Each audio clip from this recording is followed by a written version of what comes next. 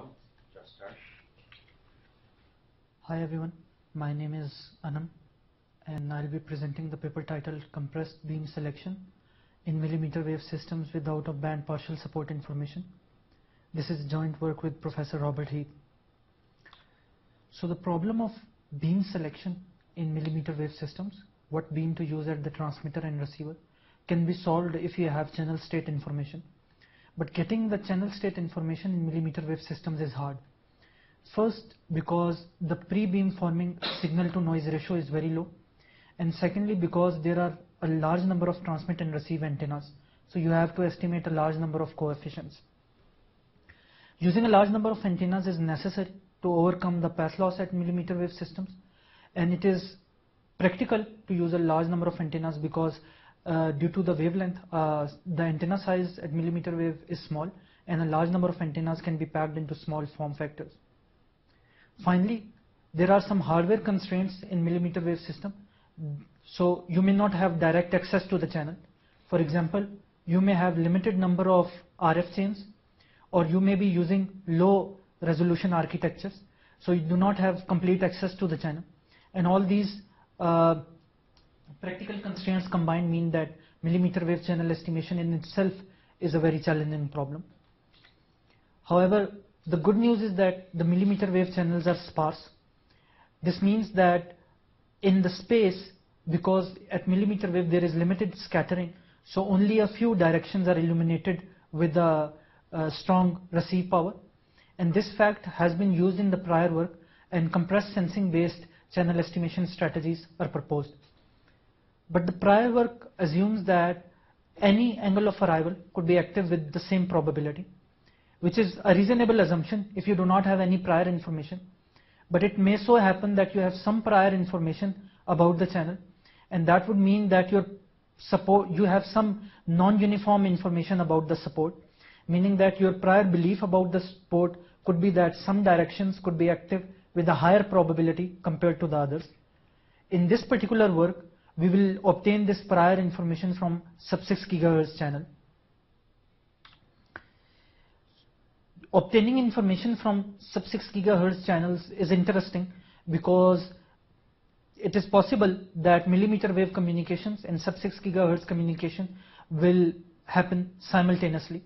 This could be, for example, a multi-band communication system that falls back to Sub-6 GHz if there is blockage in millimeter wave, or it may be so that for indoor coverage you may be using Sub-6 GHz band, and for outdoor coverage you may be using millimeter wave. And even if millimeter wave and Sub-6 GHz are operating simultaneously, you may use Sub-6 GHz band for control signaling. And with all this motivation, there is some work that uses Sub-6 GHz channel information for millimeter wave link configuration. For example, the measurements from legacy Wi-Fi were used to configure the 60 GHz Wi-Fi link. Furthermore, the millimeter wave correlation was predicted using Sub-6 GHz correlation. And there is some work on scheduling the Sub-6 GHz and millimeter wave communication in a multi-band communication system. And all this work that is using Sub-6 GHz information for millimeter wave system is primarily motivated by the fact that there is spatial congruence in Sub-6 GHz and millimeter wave systems. That is to say that the directional power distribution as a function of frequency does not vary completely rapidly. As an example, we have this graph that shows the directional power distribution at 5.8 GHz, 14.8 GHz and 58 GHz, and one can observe that the directional pattern of the power is very similar. There are some other characteristics of the channel that are also very similar across frequencies. For example, the power delay profile of 10 GHz and 30 GHz was found to be very similar. In a different work, there was very minor difference between the CDFs of azimuth and elevation, angle of arrival and angle of departure spreads. So all this evidence suggests that there may be enough spatial similarity between Sub-6 GHz and MM wave that one could fetch information at Sub-6 GHz and use it as a prior information of the MM wave channel. So in this particular work, we use out-of-band information for beam selection at sub-6 GHz. First of all, at millimeter wave, sorry. First of all, we use the limited scattering nature of the millimeter wave channel to exploit sparsity and formulate the L1 minimization or a compressed sensing problem. Secondly, using out-of-band information, we weight the L1 minimization program, hence yielding the weighted L1 minimization. And we evaluate the performance of the weighted compressed sensing in comparison with in-band only compressed sensing. This is to judge whether out-of-band information is always useful, or there could be situations where one may be better off using in-band only training.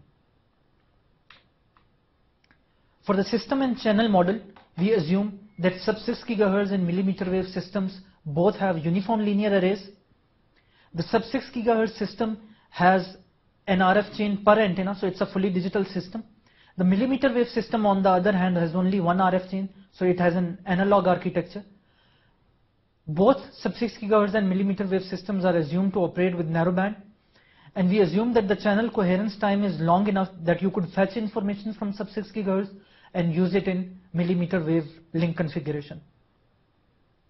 With these assumptions, we write the channel using the geometric channel model that incorporates the number of antennas at the UE, which is transmitter in this case, the number of antennas at the base station, the number of paths, the path gain alpha, the array response vector of the BS ABS, the array response vector of the UE AUE, and the angle of arrival and angle of departure that we call nu and omega.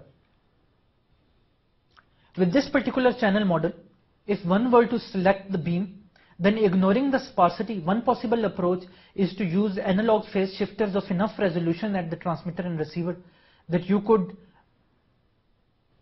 synthesize the DFT codebooks.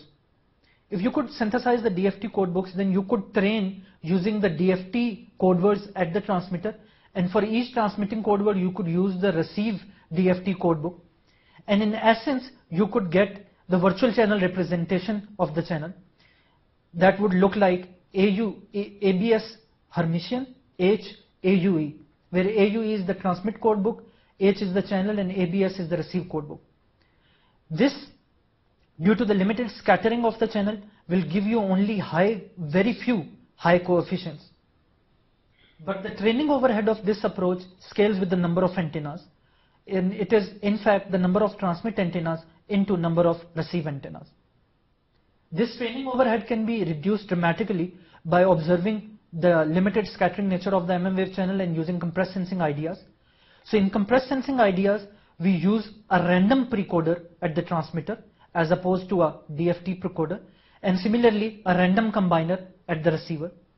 We use a bunch of random precoders, and for each precoder we use a bunch of random combiners at the receiver. Collectively, all the precoders are called a matrix F, and collectively all the combiners are called a matrix Q.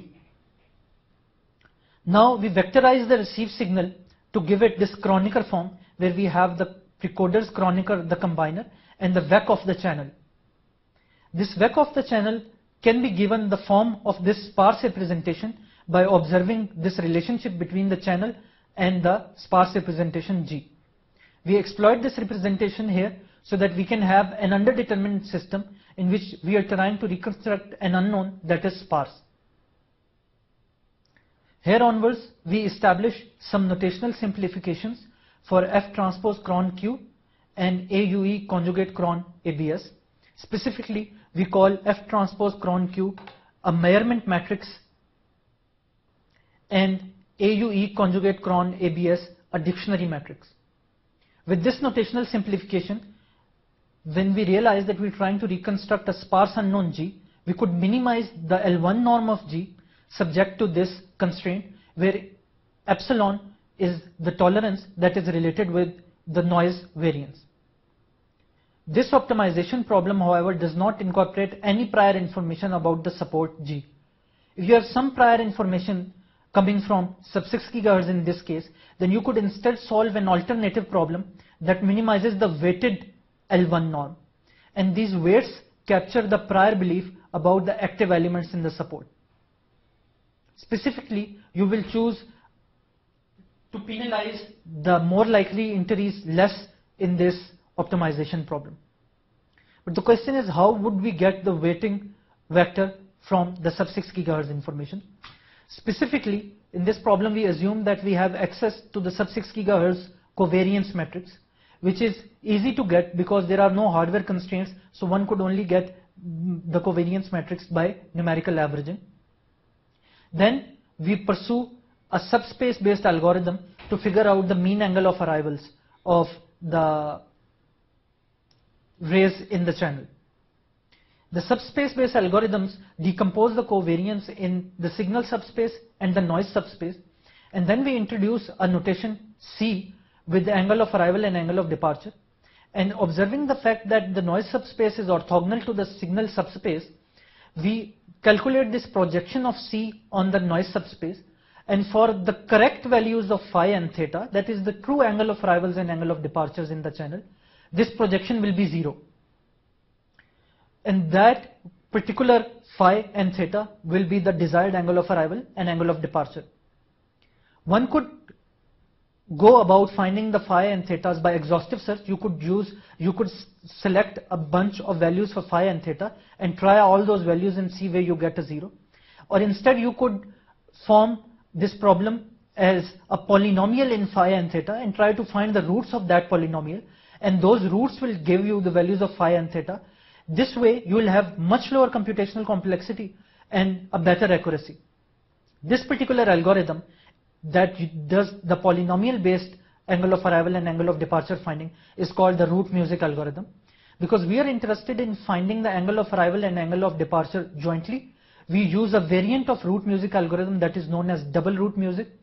The double root music algorithm can detect the sources that are equal to the number of receive antennas into number of transmit antennas minus 1, and it does the automatic pairing between angle of arrival and angle of departure so that there is no mismatch issue.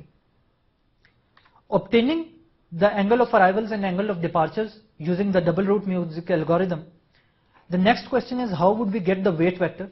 So in calculating the weight vector, we take into consideration two sources of imperfection. One source of imperfection is the possible mismatch between sub-6 GHz and wave that we abstract using the probability of mismatch, called here rho of mismatch. The second source of imperfection is the estimation error. Even if all the paths in sub-6 GHz and wave were similar, you are estimating the paths at sub-6 GHz, so there will be some estimation error by the double root music algorithm that we abstract using the probability of success of the double root music algorithm. Using these two values, we find the weight vectors.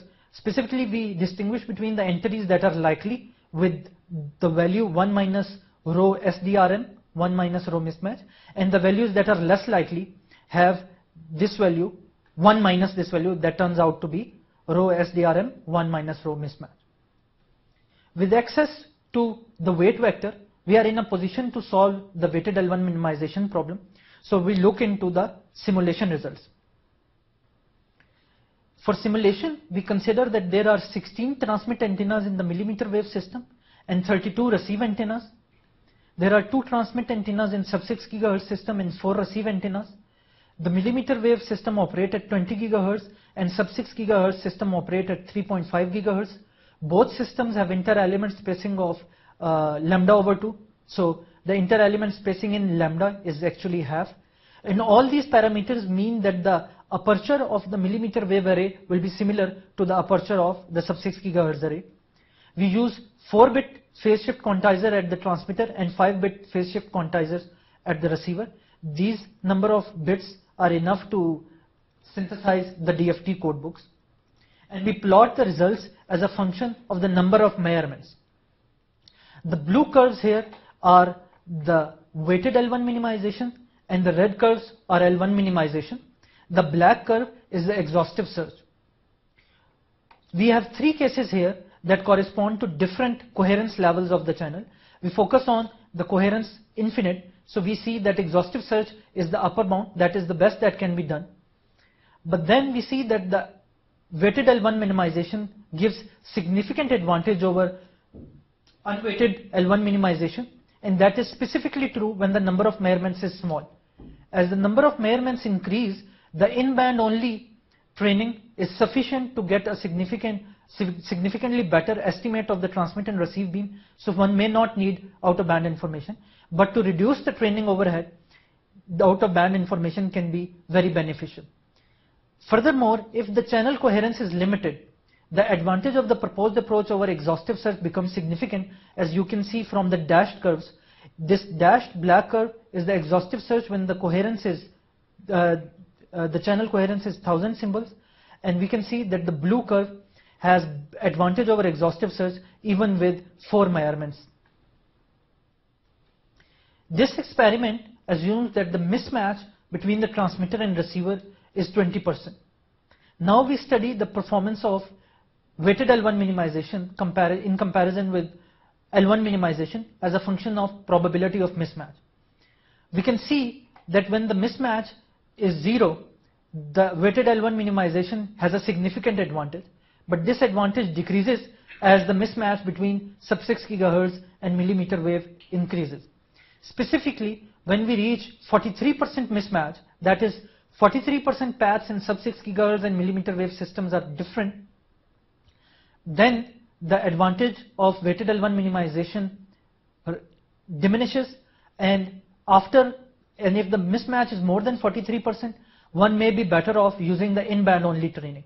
And this cutoff point of 0.43 is consistent with previous theoretical findings when we take into consideration the probability of success of the double root music algorithm. In conclusion, the weighted CS-based recovery is promising to reduce the overhead in comparison with unweighted L1 minimization, and it is much better than exhaustive search, especially if the coherence time is small. The weighted L1 minimization is much beneficial when there is less mismatch between sub-6 GHz and MM wave.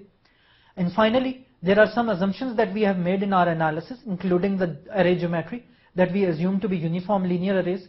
Other array geometries like circular and uniform planar arrays are interesting to study. We assume an analog architecture, whereas hybrid architectures at millimeter wave, where a limited number of RF chains and digital precoding is combined. Also, we could study the fully digital architectures at MM wave using low resolution analog to digital converters. Thank you.